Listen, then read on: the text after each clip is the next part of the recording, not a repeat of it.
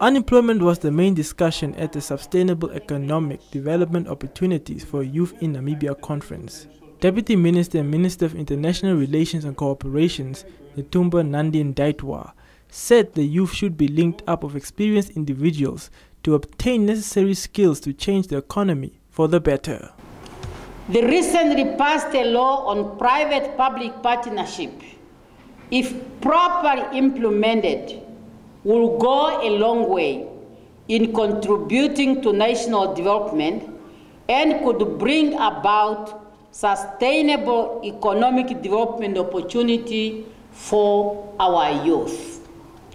When our youth are empowered with the necessary skills and linked up with those with experience in business, definitely economic sustainability could be realized and will be able to effectively deal with the issue of unemployment. The EU ambassador to Namibia mentioned that Namibia should also focus on other sectors in the country and not just the entrepreneurial world. We know what are the skill gaps in labor market of Namibia, and we are trying to feed in them, be it services like tourism, which will be discussed today, be it hospitality, but of course be it all kinds of technical skills. Our second big flagship is support to agriculture.